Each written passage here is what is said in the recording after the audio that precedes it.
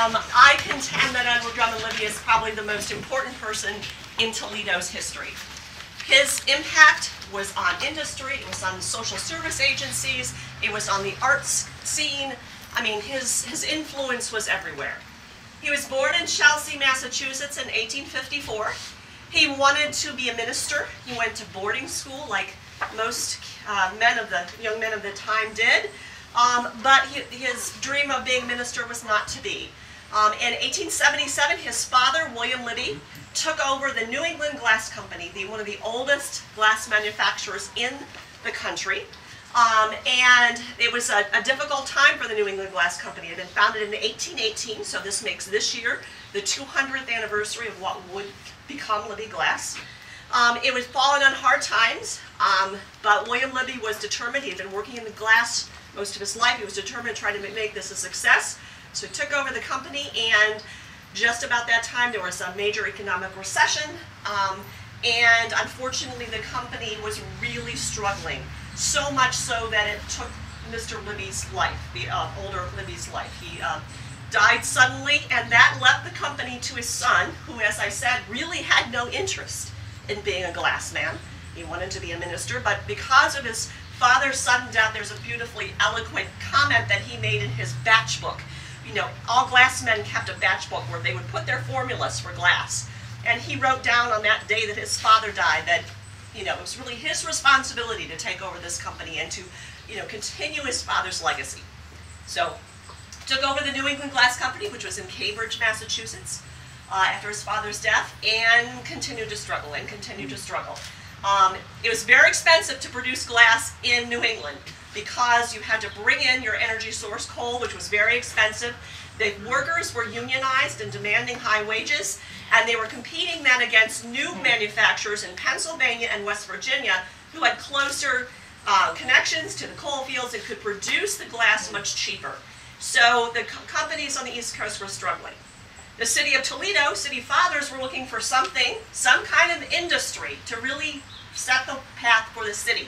They had discovered what they thought was a major deposit of natural gas under the city, which was not actually true. But using that, they went out and tried to market Toledo to industries that might make use of that. So they went to Mr. Libbey and said, how about if we give you some money and some land for a factory, and you can move that New England Glass Company to Toledo. So in 1888, that's what Libbey did. He loaded up his machinery, he loaded up all the men who wanted to come, came by train, arrived in Toledo. There was a huge celebration for him, and unfortunately it took a while for his factory to sort of get going. And as Ted mentioned, the 1893 World's Fair was very important because it was kind of the turning point for Mr. Libbey's operation. It was barely succeeding. He had to borrow $250,000 to build that pavilion at the World's Fair, and so he was in debt, but the World's Fair pavilion was so successful that he came out of there with $100,000. So he was able to plow that back into his factory. The first thing he did, he teamed up with Michael Owens, a young man from West Virginia who had literally almost no education, but had been working in the glass factory since he was 10 years old. And between the two of them, they came up with a machine to automatically produce a glass bottle, the very first one ever invented, the Owens bottle machine.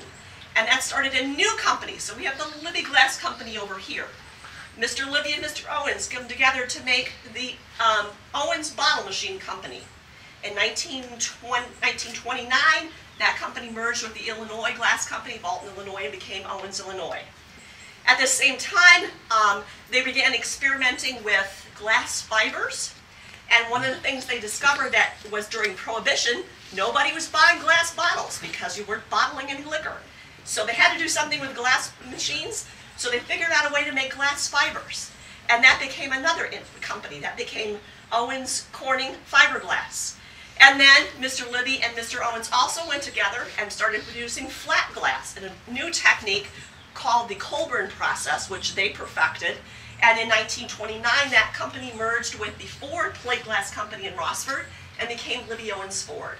So Mr. Libbey is single-handedly responsible, along with his connections with Mr. Owens, for 4 international corporations, all of them headquartered here in Toledo. So he's truly an amazing man. When he died, his estate was worth $35 million. Today, $1 million is equal to $14 million. So imagine how much money that was, and they had no surviving children. Florence was very interested in art, and she got Mr. Libbey interested in art. This was her father's land, Maurice Scott. He was the son of Jessup W. Scott, another incredibly important person in Toledo's history. And that when they decided to build an art museum, that's the property that Florence gave for it. So this whole area was actually Florence's property. But you know, it's just lovely to look out, you know, and look at the museum. So. Anybody have any questions? Let's go inside. Does anybody live in the house now? No. It's, as I say, it's a private nonprofit 501c3 foundation. Whatever that means. Yep.